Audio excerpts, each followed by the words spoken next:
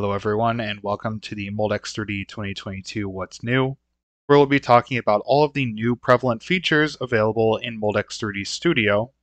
When you open up the Studio interface, there are two things that you can note before you even get started with opening up a project.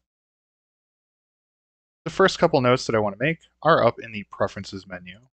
Under the Preferences menu, under the Display tab, there's a new option for the Snap toolbar. You'll note that the Snap toolbar looks a little bit different than normal, and that's because all of your traditional snaps have been moved to this dropdown. To get them back to their original configuration, you can use Display, Snap, and go back to classic mode. This will put all of the snaps as individual buttons on your Snap toolbar. The second thing under the Preferences menu, under Meshing Control Solid, you'll have a couple of new checkboxes towards the bottom. The first one is Create Mold Base and Cooling Channels during the final check, which will attempt to create a default cooling channel system for you whenever you export a model without a cooling system. You can always decline this, and if you're a part designer who doesn't want to create cooling channels or a mold base, just studying the flow effects, you can uncheck this box so that the mold base generation doesn't occur. We also have the option to use an auto grid meshing in the cooling system. Auto grid is a different type of meshing from the traditional solid meshing type approach, where the solver will actually create the solid mesh for you in a voxel type pattern. This mesh is completely automatic and means that you don't need to interface with any sort of meshing challenges. There are a couple of new CAD functions available to us. Under the line dropdown, there's a new option to create a rectangle by either just 2 corner points or by a center point or by using 3 points. This will create 4 individual lines. You can see that these are broken from one another that you can manipulate in any way that you want. You also see that there is a perpendicular line function. So what this does is it takes 2 lines that are perpendicular to one another already. I have one here, and it creates a perpendicular line between them. This will be actually very useful for cooling channels and runner drawing. Another fantastic option when we have our runner system developed is the ability to change from a line definition to a polysurface. Under More, Channel Polysurface, I can select my runner lines, and it will create a geometry from those lines.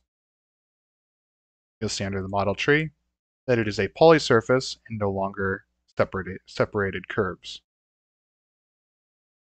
When checking your geometry, there's going to be a third criteria that is identified now, sharp face angle. It's where 2 faces come together at a very sharp connection. This can cause sharp angle problems in your surface mesh, and it's just another inspection to give you an indication that there could be a potential problem. Under the Gate Wizard, we have a new option for Film Gate. Film Gate allows you to place a large edge gate on your part, and then you can build your runner system off of the ends of this gate. The Attribute Wizard in general has been broken away from the interface so that you can move it around however you want to. This will ease the ability of your attribution of different objects. When attributing baffles and bubblers, you'll see that the baffles do show up as a different color from the cooling channels, giving you a better indication of what is what. In one of our future versions, this will be updated with the actual geometry before going to mesh.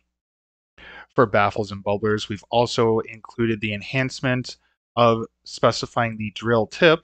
So the drill tip can be either angled, which will put an angled option up here, or a round.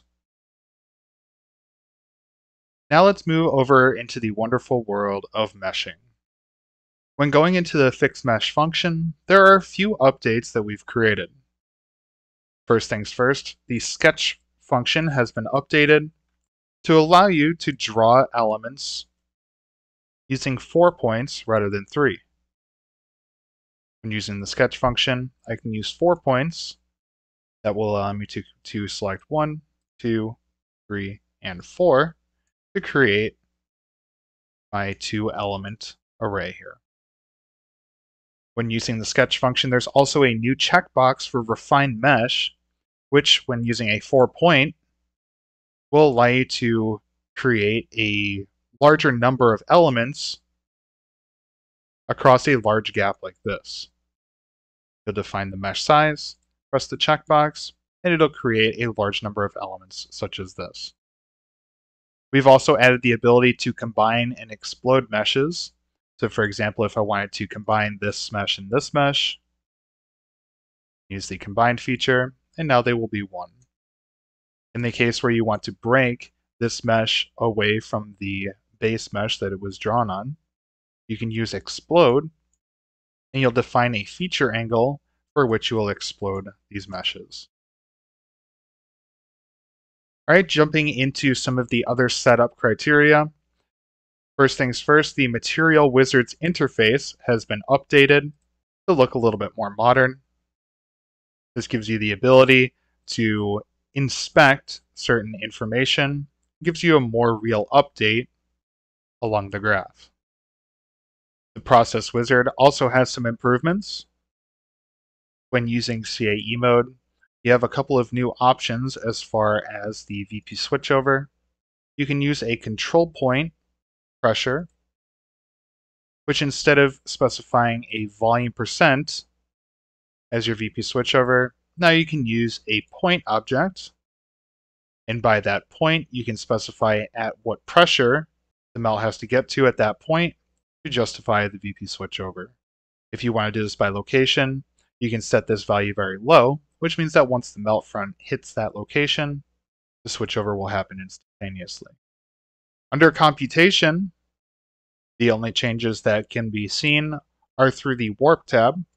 There is a new warp solver called Nonlinear Warp. This allows you to calculate a nonlinear deformation. In Moldex3D's standard and enhanced warps, we consider only linear deformation. Nonlinear warp allows us to consider a nonlinear deformation of the plastic part. This will have to include a buckling analysis, and it should be noted that the computation time is significantly longer for a nonlinear warp than for a regular standard or enhanced warp. Under Enhanced Warp, we also have a couple of new checkboxes for a fiber-filled material. You can output the fiber orientation effect displacement, and also you can output the results for differential temperature and the shrinkage effect. These effects can be taken into account to really output the causes of the warpage that you're seeing. When submitting a job, you can use the batch job creation or the submit batch run button here. This will allow you to schedule your simulations. So instead of running the simulation immediately, you can say to schedule it sometime in the middle of the night. As long as you don't close out of the computing manager until that time, the simulation will be started automatically for you. Jumping into the results of a simulation, there are a lot of new updates to the results that we can utilize. The biggest update in Moldex3D 2022 is the ability to create new results.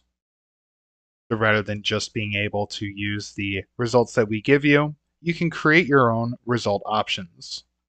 This will allow you to edit the results in any way that you want to.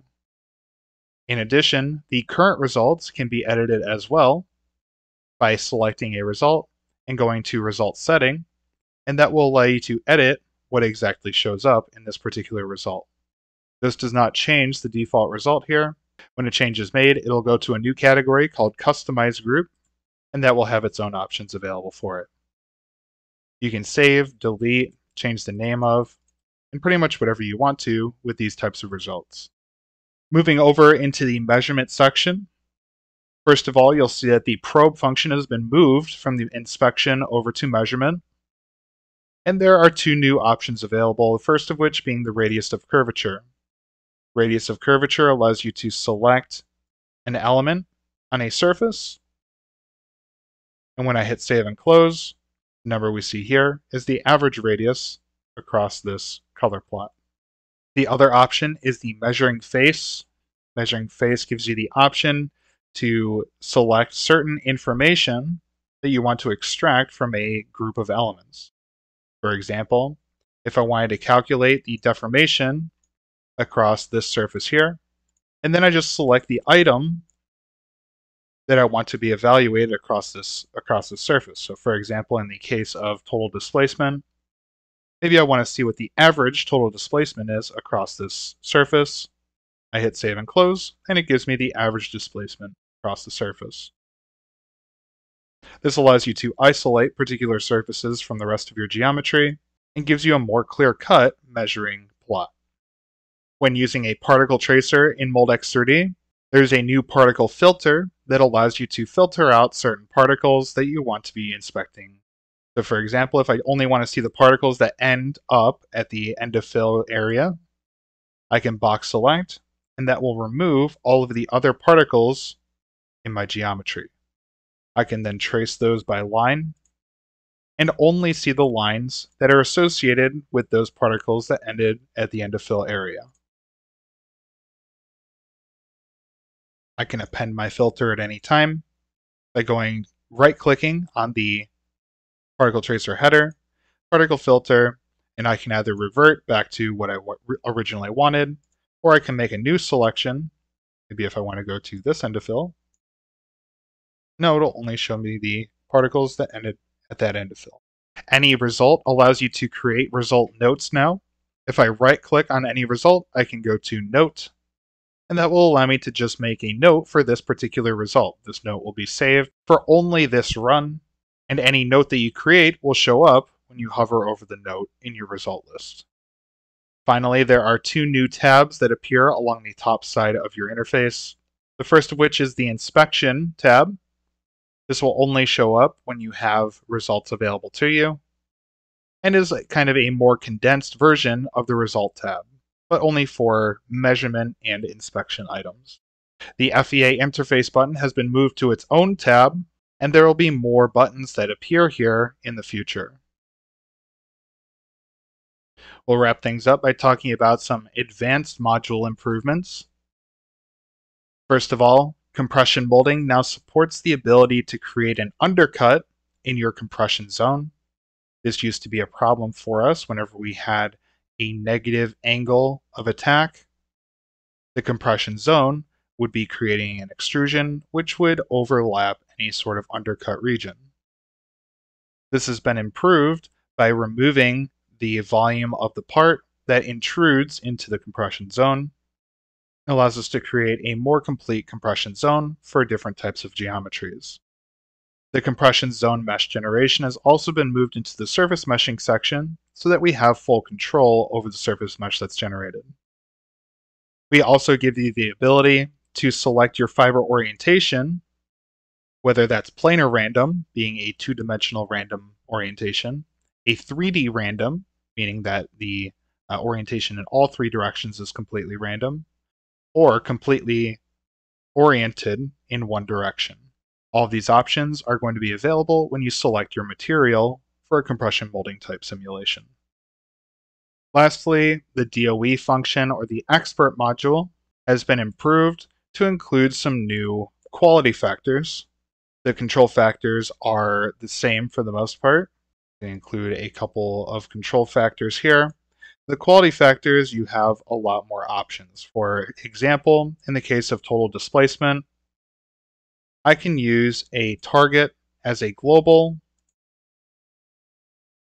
I can choose my goal, and then I can choose my property, which will be aligned with either a WCS or some other local coordinate system that I've created. Thank you for watching this What's New in 2022. And if you have any feature suggestions or additional features you'd like to see in Moldex3D, you can email cases.us@moldex3d.com or leave a comment below.